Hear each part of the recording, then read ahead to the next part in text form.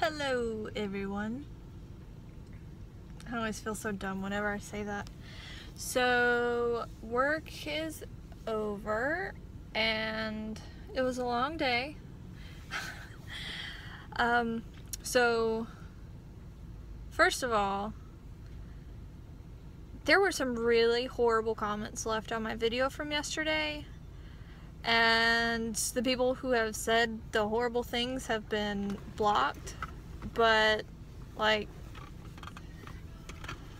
I don't understand why people feel the need to say things like that. I'm not like that. I don't really care, but I also am not your mother, and I'm not going to police everything that is said on my channel. So if you don't like it, feel free to report the comment, or, you know, at least tell me, because I work a full-time job. I don't always have time to sit there and read every single comment. You know, I might look at it 2 or 3 days later and be like, oh crap, that was really rude. Maybe I should delete that. So anyways, that kind of stressed me out today. But last night, after I was already asleep, I received an email from my doctor saying that he was sorry, that he had overlooked it, and he knew that I was counting on getting those results today, and you know, pretty much it won't happen again. So he gave me my beta. And I don't remember what it was, so I have to go look at it. Okay, so my 14 DPO beta was 356, and my progesterone at 14 DPO was at 12, which is in the normal range, but I still am glad that I have the progesterone supplements because that makes me nervous. So he emailed me those at like 10 o'clock last night, so I saw them first thing this morning, and then I had been at work for maybe 15 minutes, and my doctor actually called me. Like, I've never talked to my doctor on the phone before, but he called me and apologized again and said that he had just gotten my results for 17 DPO, and those results were 1,471. So from Friday to Monday, they quadrupled.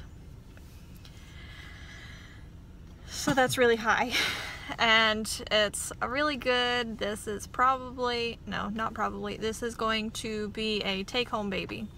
I am believing that it is going to be a take-home baby. Those numbers are high, and it's awesome, and it's still so early, and they're really, really high, which is great. It could be multiples. I have no idea. It's definitely in the range for multiples, but, you know, I've had plenty of people say, oh, you know, my HCG for my twins was about that, and then I've had the other people say that the HCG was higher than the ones that I had, and that was just for a single pregnancy. So I won't know until I go to the doctor on the 21st, but my betas were good. Yeah, so that's exciting. Okay, I think that's all. Oh, no, somebody asked me a question the other day. They asked if I was scared if I was going to have another miscarriage. And before I got my betas, I was not scared, but like it was kind of in the back of my mind, you know, replaying what happened last time when I got my betas and they were so low. But like, I mean, my tests were so strong, I knew my betas were going to be high. But I'm not scared that I'm going to have another miscarriage at all. Like, I am completely hopeful that this is going to be great and take home. Having fun over there? Not really. This Sonic is not being fun today.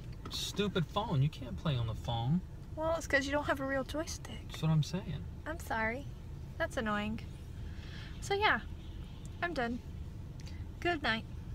Don't be mean in my comments, because I'm gonna block you, so you can never comment again. Okay, bye.